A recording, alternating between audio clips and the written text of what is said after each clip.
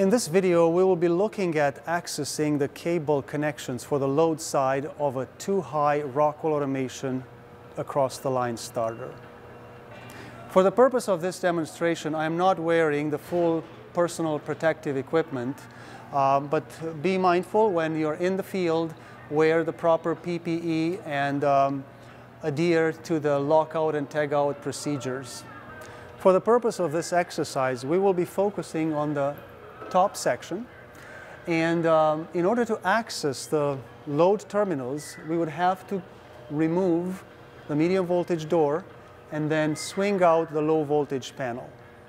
Once the medium voltage door is removed, the next step is to unscrew the two self-tapping screws for the center channel and then remove the connection to the vacuum contactor control. With the previous steps completed, the low voltage panel can now be swung out, and the only thing that stands in the way to the load terminals is a plastic protective cover, which is going to be removed to have full access to the load terminals. This being a TwoHigh starter, we have a similar compartment, similar starter on the lower section, also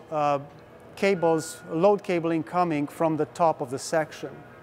In order to access the lower section and bring the cables, the load cables for the lower section, the removal of this bracket is required,